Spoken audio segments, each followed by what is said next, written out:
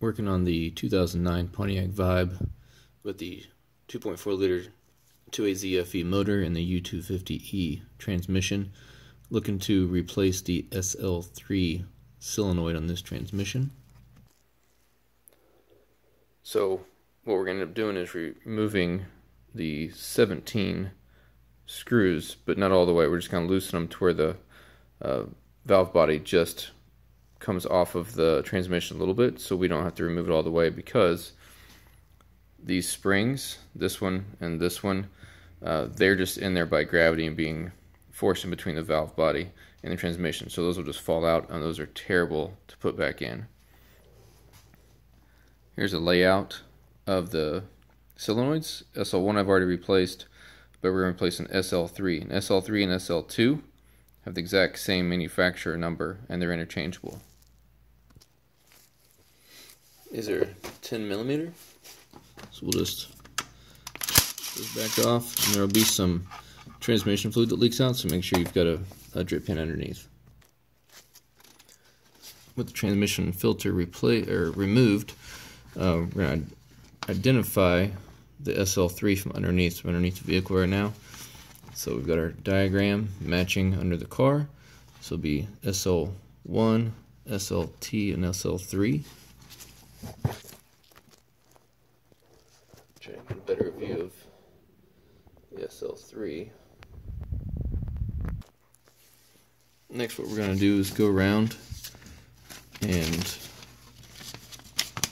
remove this, or loosen the 17 bolts that are holding in there. There's a 10mm and 8mm around the perimeter that we need to loosen so that we can access this SL3. Looks like the SL1. There's not enough room to pull this out all the way. It'll hit the frame, so it has to be dropped down to be able to pull out and replace. So when you get those 17 bolts loosened up, it's going to break a seal, and it's going to bring a lot more fluid down, so make sure you've got your drain pan ready. So it's starting to come down, come loose. It's mostly hanging by just a couple of bolts up here. This is the SL3. We're on the opposite side now. This particular plug is just a real pain in the butt. You're just going to have to fight with it and push it in and work with it a little bit. Just be careful because of the wiring that goes right there. Some of these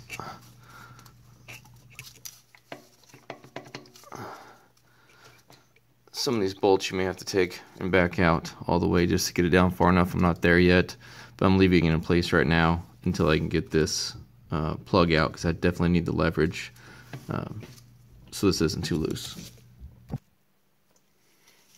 Alright, to get this SL3 out, you've got this bracket that holds two of them in together.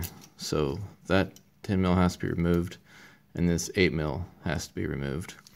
And this wire right here was unplugged because there's a bolt back here you have to get to. This plug's in the way, so that came down. Okay, so I had to remove a few more screws than I had anticipated, but it's down far enough now to where I can get the SL3 solenoid out.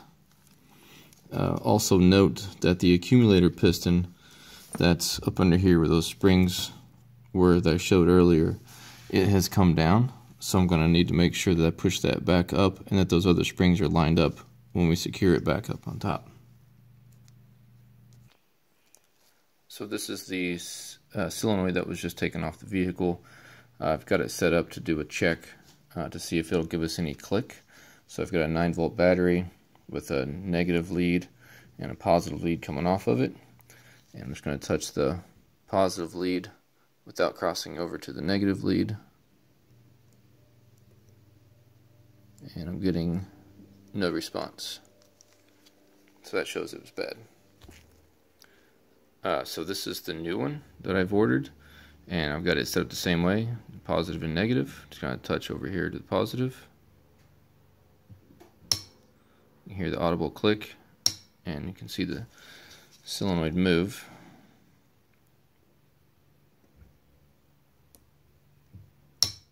Okay.